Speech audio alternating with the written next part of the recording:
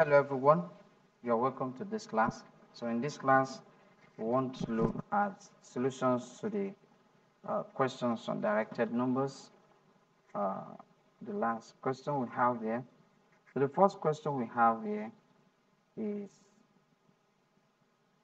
the first question here is minus 7 plus into bracket minus 3 is equal to what? So that's what we want to look at. So from the rules we learned, in our video. So plus times minus is what?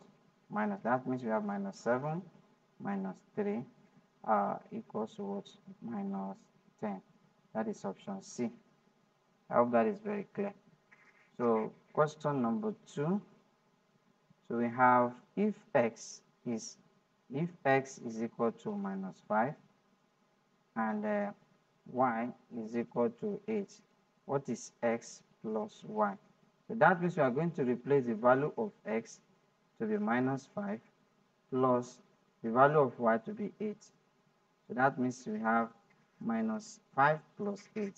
So from the rule is that when you are subtracting two numbers with different signs, so what we are expected to do is to subtract the smaller number from the bigger number. Then you put the sign before the bigger number in front of your answer. So that means you are going to say 8 minus 5, and that's going to give us 3. All right. So what do we have in front of our bigger number is plus. So the answer is just plus 3, which is ordinary what? Ordinary 3 without plus. So which means if you have a number without any sign, it means that number is what? Is plus. So that is that on question number 2. For question number 3, so we have evaluate minus 12 plus 6 plus into bracket minus 9. So the first thing, let's get rid of the minus, the bracket first. That's minus 12 plus 6. So plus times minus is minus. That's minus 9. So since we have positive, we have negative. Let's bring the positive to one side and negative to the other side. So this is plus 6 minus 12 minus 9. So we only have one positive, which is plus 6. Then minus 12 minus 9. We add, so when you have set of negative numbers, so add the negative numbers together here. So we are going to have minus 21. So that means we're going to subtract the smaller number from the bigger number, and that is 21 minus 6. So which will give us what? 15. Right? So then we are now going to put the sign before the bigger number in front of the answer, which is going to be minus. So the answer is minus 15, and that is option B. I hope that is very clear. Okay, we move to question number 4 now. For question number 4, we have 15 minus 8.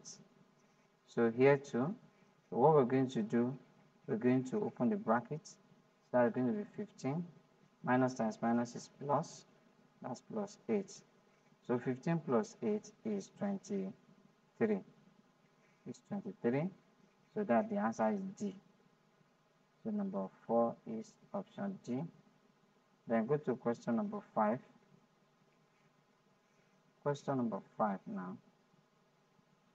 All right, so what we have in question 5, we have if A is minus 10, A is equal to minus 10, and then B is equal to minus 3. So the question answer to find A minus B. So that means A, which is minus 10, minus B, which is minus 3. So don't make the mistake. So in this case, it's going to be minus 10. Minus times minus is going to be plus 3. So minus 10 plus 3. So the same thing, we subtract the smaller number from the bigger number. So that's going to give us 7. So and the prime before the bigger number is minus. So the answer is what? Minus 7. That is option B. I hope this is very clear. So move to question number 6. We have 9 minus 4 minus 6. So let's open the bracket. That's going to be 9 minus times minus plus 4, minus times minus plus 6. So the answer is going to be what? 19. Okay, so we move to the next question. That's 19, that's option A.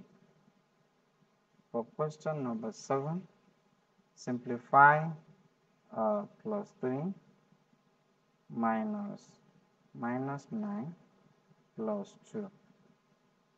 So that's going to be plus 3. If you open this bracket, that's plus 9 plus 2.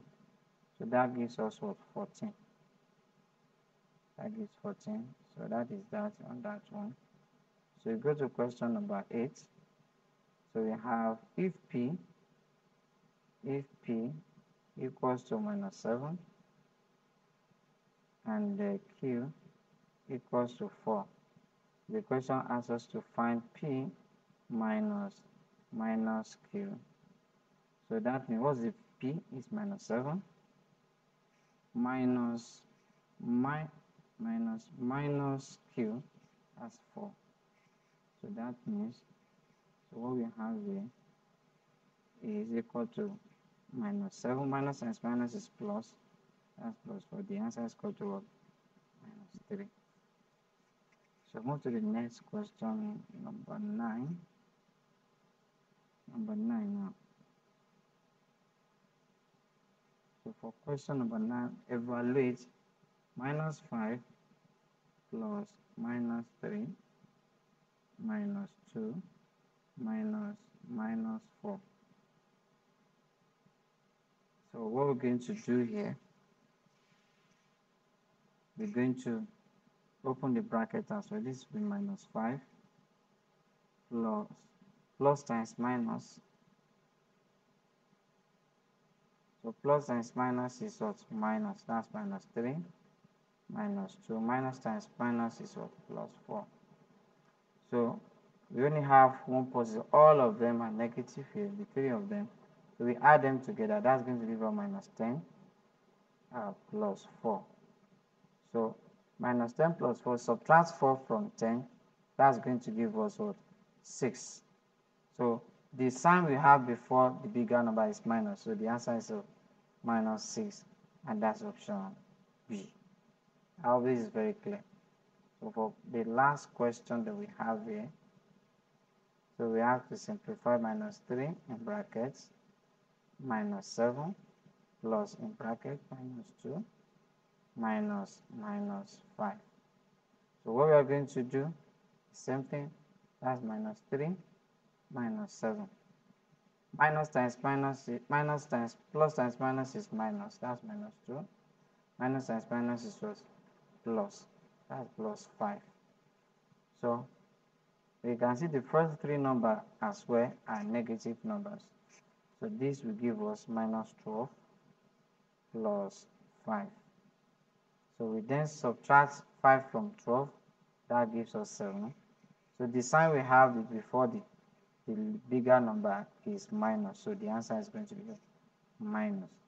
I hope this is very clear. So that is the answer to this one. So if you find this video useful, don't forget to give us a very big thumb up. And if you are new to this channel, don't forget to subscribe and turn on your notification bell so that you can get notification of any invaluable video that we release in the channel. So we're going to meet in our next class. So bye for now.